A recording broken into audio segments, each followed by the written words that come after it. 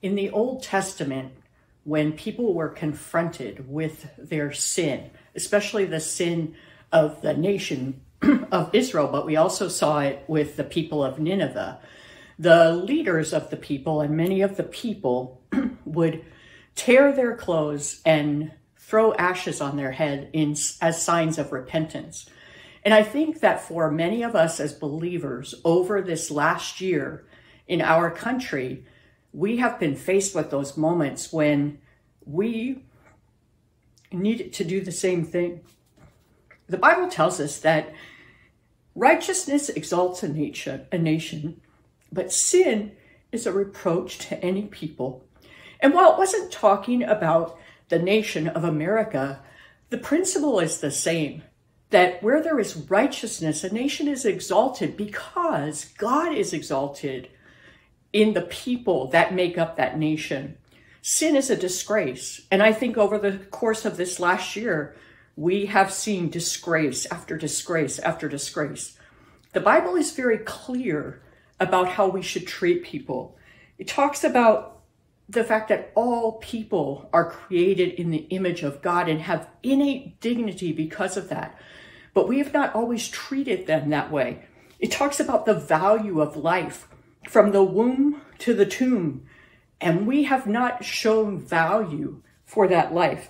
It talks about how we should treat the poor and the stranger among us, and we have not followed those principles in many cases. It talks about the fact that there shouldn't be differing weights and measures, and I think that includes the weights and measures of justice. But we know that that has been the case. We have had those differing weights and measures. We know that the Bible says that we should have no other gods before the true God. But many of us have made an idol out of our politics and our ideology. And so I think like those kings and people of old, we need to repent. And maybe we don't throw ashes on ourselves and tear our clothes in public, but we need to come before God.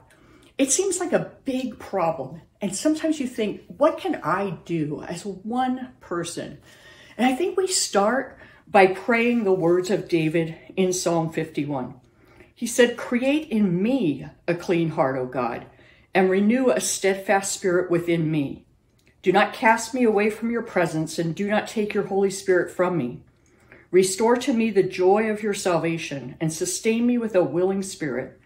Then I will teach transgressors your ways, and sinners will be converted to you." David's emphasis was on himself and his personal sin. And I think that's where we start. We pray that God would create a clean heart in us, that he would point out to us those areas of sin in our life where we need to repent, and that he would renew a right or a steadfast spirit in us, that we would follow him wholeheartedly. It talks about don't cast me away from your presence, and don't take your Holy Spirit from me. And we know that in the Old Testament, there were times when God's Spirit came and went on people. But that's not the case now. As followers of Jesus, we have the gift of the Holy Spirit. God won't take that away, but we can become calloused to the Spirit's leading in our life when we allow sin to sit in our lives, when we don't repent of that sin. Restore to me the joy of your salvation. Sustain me with a willing spirit. Then I will teach transgressors your ways, and sinners will be converted to you. And that's not like David's bargaining with God. God, if you do this for me, then I'll teach sinners your ways, and they'll be converted to you. I think what David is saying is, when you have restored me, then I will be in a place where I can teach others.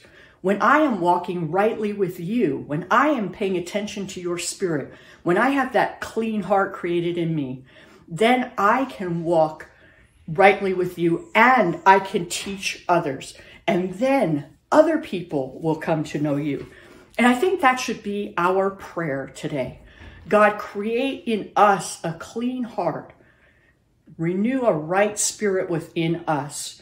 Restore to us the joy of your salvation so that we can represent you well in a world that is deeply, deeply broken and deeply needy, and is looking for that time when you will restore all things.